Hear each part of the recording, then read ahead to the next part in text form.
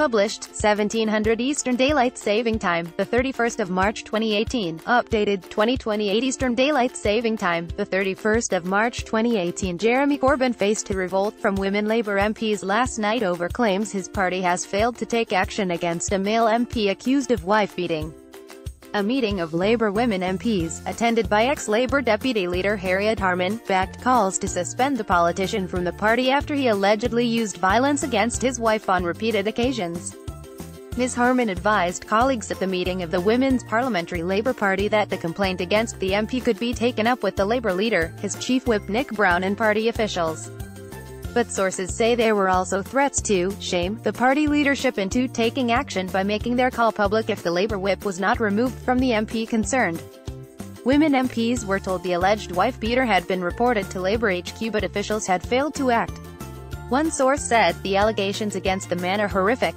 There is no way he should be an MP and the party cannot just sit on its hands and do nothing." Jeremy Corbyn faced a revolt from women Labour MPs last night over claims his party has failed to take action against a male MP accused of wife-beating. It is understood that Jess Phillips, who chairs the women's group, has since written to Mr. Corbyn asking for the MP to be suspended pending an investigation. The row came as Mr. Corbyn faced a deepening crisis over claims that he has failed to crack down on anti-Semitism in his party. On a day of dramatic new developments, leading Corbynista Christine Shawcroft resigned from Labour's ruling national body after claims that she failed to act against anti-Semitic Labour activists, and was replaced by comedian Eddie Izzard. Labour MP John Mann, writing in this newspaper, said Mr. Corbyn was unfit to be Prime Minister unless he expelled Ken Livingstone, who has said Hitler supported Zionism, and claimed Labour faced up to 5,000 anti-Semitism complaints. Leading Blairite ex-MP Tristram Hunt called for London Mayor Sadiq Khan or ex-Foreign Secretary David Miliband to launch a new party to challenge Labour. A Jewish Labour donor revealed he had quit the party because he no longer felt any affinity or connection with it in the wake of the anti-Semitism row. Ms. Shawcroft, who supports the hard-left Momentum group that supports Mr. Corbyn's leadership, was forced to step down as head of the National Executive Committee's Disciplinary Committee last week after she appeared to defend a council candidate accused of Holocaust denial. However, she quit the NEC altogether last night following calls for her to go from party deputy leader Tom Watson. Amid the row, a leaked letter that Ms. Shawcroft wrote 3 weeks ago, seen by the most, defended her chairmanship of the NEC disputes panel but complained that she was stitched up. Last night she said she had quit because it is clear that my continued membership of the NEC has become a distraction for the party. Harriet Harman, left-backed calls to suspend the politician from the party, while it is understood that Jess Phillips, right, has written to Mr. Corbyn asking for the MP to be suspended pending an investigation. Leading Corbynista Christine Shawcroft resigned from Labour's ruling national body after claims that she failed to act against anti-Semitic Labour activists. Edited extract of the leaked letter by Christine Shawcroft, who dramatically quit Labour's NEC last night. "From the moment I was elected to the National Executive Committee in 1999, I was made unwelcome, to put it mildly. I wasn't allowed on any subcommittees except the women's group. I campaigned against Blair over Iraq and never got the slightest support from unions. Jack Dromey laid into me, shouting he should have been finished after he stood against Bill Morris." Labour MP Dromey, married to Harriet Harman, was the Blairite candidate in the 1995 Transport Union leadership contest and lost to left-winger Morris. Dromey told a pack of lies about what had happened during the Lutfer-Remint election. Lutfer was ruined. Rahman was sacked as Tower Hamlets mayor in 2015 over fraud claims. Shawcroft defended him. "People thought I would be a useful idiot to chair the NEC Disputes Committee. I defended Labour members who were unjustly suspended, but the unions never supported me. You have wrecked lives. I'm not angry because you stitched me up. I'm so used to that I barely notice. What's more important is you stitched up my members, and they deserve better. I'm told I'll be standing down from the NEC, leaving a bad taste in the mouth. I've had a bad taste in my mouth for the past 2 decades. Mr. Izzard will replace her because he had been runner-up in the last round of elections." The pro-EU comedian and activist had run on a platform of increasing diversity in the party. At the time he vowed, "Despite not being elected, I'll continue to do all I can to campaign for an open and welcoming Labour Party and to campaign with fellow Labour activists to help Labour win the next election and put Jeremy Corbyn in Downing Street." Last night, Sir David Garrard, who has donated £1.5 million to Labour since 2003, said that he had left the party because he no longer felt any affinity or connection with Labour following the row. The property tycoon accused the leadership of failing to adequately deal with the most blatant acts of anti-Semitism, and said the party he used to support no longer exists. In a further blow to Mr. Corbyn, former Shadow Minister Mr. Hunt became the latest Labour figure to call for a breakaway, left-of-centre political force. Mr. Hunt, who quit politics last year to become director of the Victoria and Albert Museum in London, said he was no longer certain to vote for Mr. Corbyn's Labour Party, even though he was still a Labour member. He said he was a floating voter and wanted a different political option. Mr. Hunt said that Britain was crying out for its own Emmanuel Macron, who quit France's discredited Socialist Party and stormed to power last year as leader of his own centre-left movement. En Marche, "If I could vote for Emmanuel Macron, I would," said Mr. Hunt.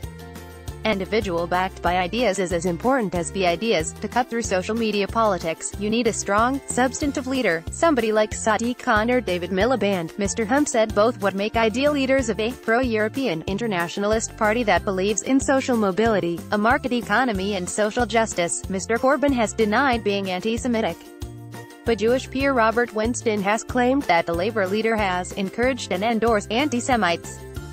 "Hostility to Jews had infected the Labour Party, so it's become endemic," he said. The Most has chosen not to disclose the identity of the MP in the wife-beating claims. Labour sources denied the party had failed to act, saying the party leader's office had taken every opportunity to try to deal with the allegations.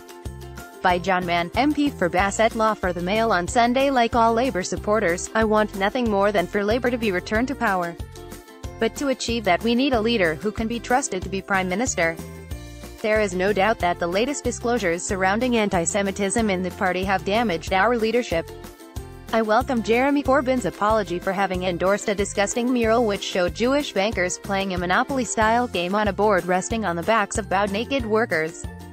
But Mr. Corbyn's contrition is not enough. We were told last week that the party has a backlog of 74 cases of alleged anti-Semitism that are yet to be dealt with. But I have been told the problem is so widespread there could be anything from 2,000 to 5,000 claims of anti-Semitic behavior. It is no exaggeration to say this issue has become a serious threat to our ability to present ourselves to the electorate as a party ready to run the country. But it is not too late for Mr. Corbyn to redeem himself." The most egregious instances of anti-Semitism in Labour have involved Ken Livingstone, who said Hitler supported Zionism. "I have had one or two public confrontations with him over his views. In the eyes of many, Mr. Livingstone embodies all that is deplorable about Labour anti-Semitism. Several complaints have been made against him but nothing gets resolved." Jeremy Corbyn apologized for defending a mural which showed Jewish bankers playing a Monopoly-style game on a board resting on the backs of bowed naked workers. "My advice to Mr. Corbyn is if you want to show you are serious about rooting out anti-Semitism, then expel Mr. Livingstone. But if he fails to do so, people would be entitled to believe that he is not fit to be Prime Minister. He needs to send a very clear message to anti-Semitic people in the Labour Party: you are not wanted. They should be kicked out whether they are activists or MPs. At least Mr. Corbyn has been spared the problem of dealing with Christine Shawcroft. Last night she finally quit the party's National Executive Committee after opposing the suspension of an apparent Holocaust denier. The increasing evidence that Labour members simply do not get what anti-Semitism is and that quite a number of them are trying to excuse Holocaust denial shows precisely why Mr. Corbyn has a duty to stamp his authority all over the issue. A failure to act decisively will haunt him and damage Labour for the next 10 years. John McDonnell blasted Alan Sugar after he tweeted an edited photo of Jeremy Corbyn sat next to Adolf Hitler.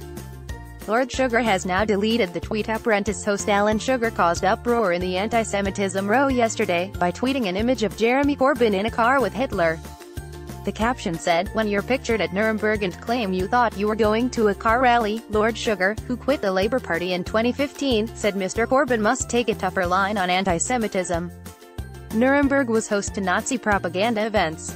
peer, who is Jewish, said the tweet was a joke, adding, "Many a true word spoken in jest." Corbyn. Comedian Eddie Izzard is replacing Christine Shawcroft on Labour's list. Eddie Izzard first shot to fame in the early 1990s as a transvestite comedian who deployed a distinctive stream of consciousness monologues on the stand-up circuit. His absurdist riffs frequently addressed his enjoyment of cross-dressing and heels, and his own sexual leanings, which he has described as straight transvestite. His move into Labour politics came under Tony Blair. By 1998, Izzard had become one of the biggest private financial donors to the party, appearing in party political broadcasts and declaring his ambition to become an MP. He has also acted in films, including Ocean's 12, and in 2009 completed 43 marathons in 51 days for sport relief. Izzard, who lost his mother to cancer when he was 6, has said that he first realized he was a transgender person at the age of 4 when he watched another boy being forced to wear a dress by his sister.